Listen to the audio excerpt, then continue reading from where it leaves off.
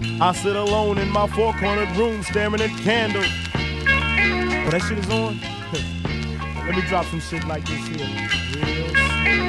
At night I can't sleep, I toss and turn. Candlesticks in the dark, visions of bodies being burned. Four walls just staring at a nigga. I'm paranoid, sleeping with my finger on the trigger. My mother's always stressing I ain't with it.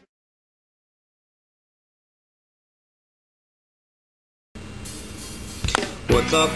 Paint Customs here. Just wanted to do a little video before this thing goes out on its journey in life to become someone else's.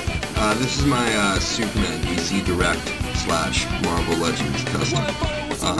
Yeah, this guy, I really liked it. I'm not a huge DC fan. I mean, hey, I liked Batman as a kid, I liked Superman, all that shit, but I don't really know shit about DC. But, you know, I pick up some stuff here and there, and I found this toy. It was missing the head and the hands. So what I did is I took some hands from Sinestro and both DC Direct. I guess you can say it's a Marvel Legends, DC Direct, and DC Universe custom. So yeah, there's Sinestro's hands. It's got the ring. I thought it was quite appropriate. You know, he can hold something if he wants to. So those twists at 360. The head is actually from Legendary Heroes, Marvel Legendary Heroes Ripclaw, believe it or not. So sculpted the hair on that, you know, just painted it, you know, flesh tone. The figure, I like the paint job. Hopefully this is picking it up good enough. It was done with like a Citadel Enchanted glue, and then did some, you know, dry brushing and stuff. But then I also used Sharpie paint pencils to get some of these, like, real nice highlighted comic book lines. It gives you that nice comic book detail.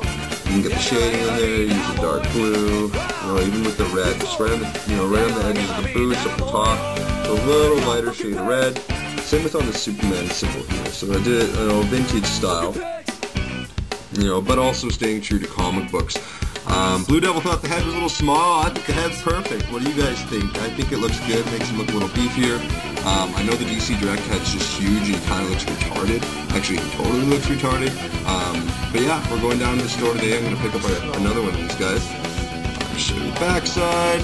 You know, it's cool. I put a Marvel Legends style flight stand up in this bitch so he can do his little fancy flying poses and shit. So hopefully you guys like this. Just figured I'd do a vid.